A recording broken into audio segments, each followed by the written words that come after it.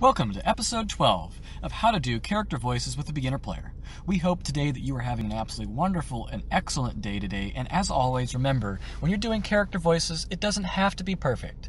Whatever you do, it's going to be okay. Today, we are going to talk about character quirks. Character quirks are really fun, simple ways that you can take your character and make it memorable.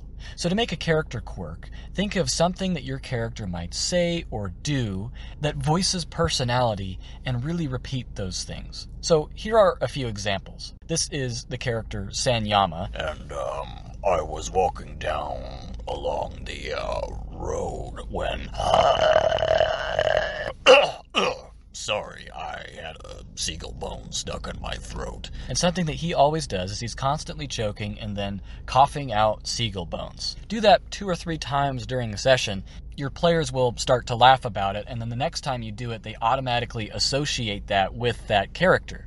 And that creates this sort of familiar and comforting feeling about all of your NPCs. Here's another example. This is Torvak, another NPC in one of my campaigns. And he always says this same line. For every single paragraph of dialogue, he will say this line at least once.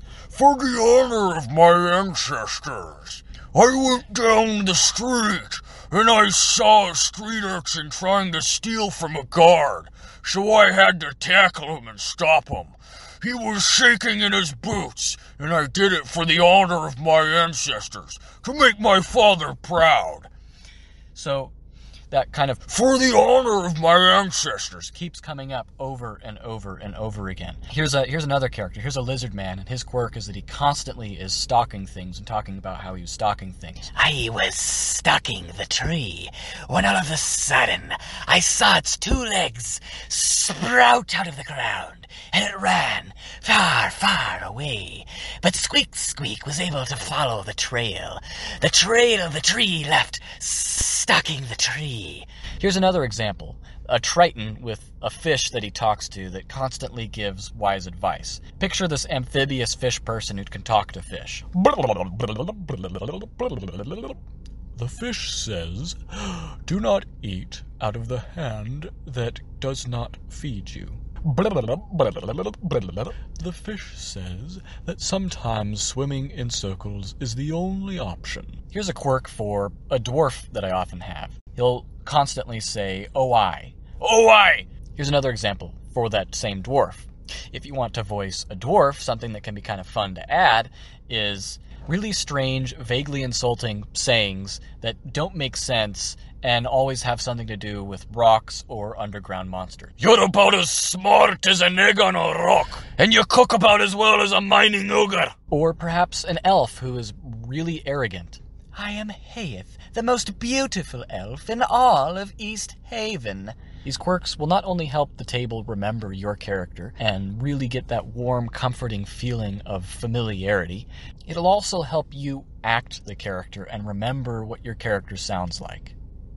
Whenever I do my impressions, after not having practiced in a long time, I always go back to the focal point of that character.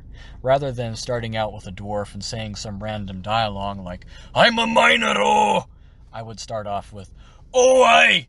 You're a dwarf and not means stubborn. And that helps dial in your voice.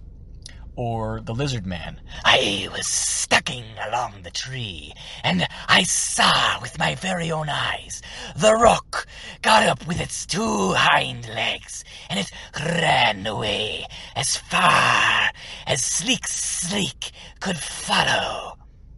Or, perhaps in the elf's case, I am the most beautiful elf in all of East Haven. Or perhaps a more grumpy elf. You are wasting my time and my talents. However you voice your character, think of a line that really brings out your character's personality and practice that line a few times until you get it down. Make something funny, lighthearted, and jovial. It doesn't necessarily mean that it has to be a joke, like for gnolls, we can laugh at how crazy they sound. Tree, no, look at me. However you do your character, just remember to have fun with it. This has been an episode on the importance of having a quirk for your character. We hope this helps you bring something funny and memorable and enjoyable to your table and helps you have a lot more fun with voice acting your characters. And remember, it doesn't have to be perfect. Whatever you do, it's going to be okay. So have fun with it, stay awesome, have a wonderful rest of your day.